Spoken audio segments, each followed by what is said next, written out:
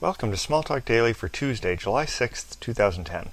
This morning I'm going to continue on the introductory material and cover classes in Smalltalk.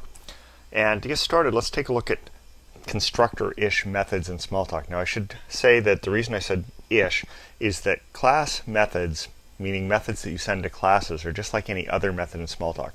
Classes are objects, they just happen to be behaviors, which means they're subclass from a class called behavior.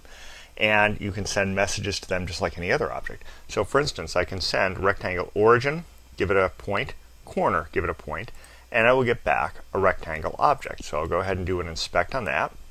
And you notice that what I get back is a rectangle object. Now, classes have attributes, at least they can. And the most common attribute they can have is instance variables. So let's go ahead and browse class rectangle. And you'll take a look at the definition over here. Go past the comment. You see here the definition looks like a method. It looks like a keyword message. In fact, that's all it is. I have defined class sent to a namespace with a superclass, index type, and so on. And here are the instance variables. So this is how I define a new class. I just tell it what attributes to have, a bunch of other properties, and boom, the class is created for me. And then as far as class creation methods, if I look at the class side of the object, I can see over here I have from user, I have new, and that'll just give me a new rectangle with no attributes. I can give it an origin and a corner, an origin and an extent. And this points out something interesting about class methods.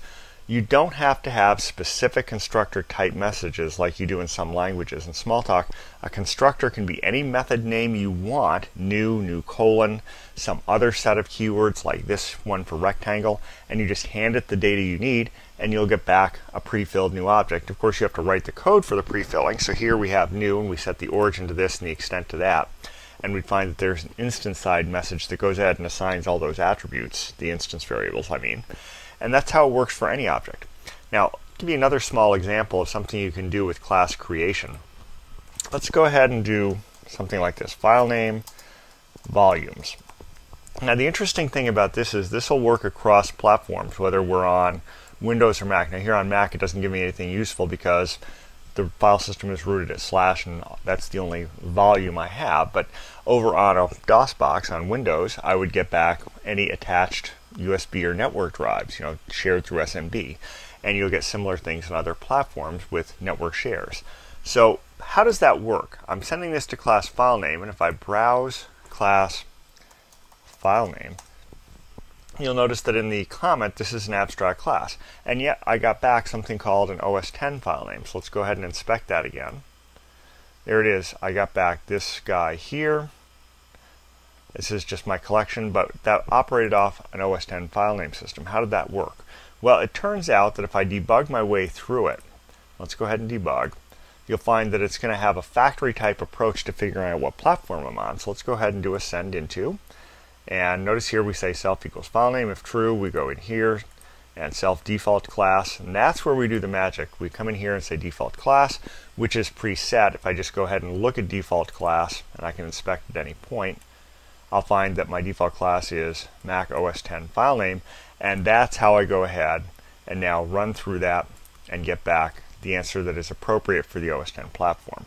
And that's really all there are to classes and class construction methods. Construction methods like new colon, anything you want to dream up like we have a rectangle, are not special. They're just messages sent to an instance of behavior. Let's go ahead and find class behavior just to point that out. So we'll find class behavior, which would work better if I could spell it. And we'll go ahead here, go to the comment. Instances provide the minimum state necessary for compiling methods and creating and running instances. So every kind of object in the system is ultimately subclassed from behavior, other than proxy objects, which I'm not going to get into at the moment. And you can go ahead and send class methods to them, and those class methods can be instance creation methods, and they can be named anything you want. So that's about it for today. Until next time, have fun with Smalltalk.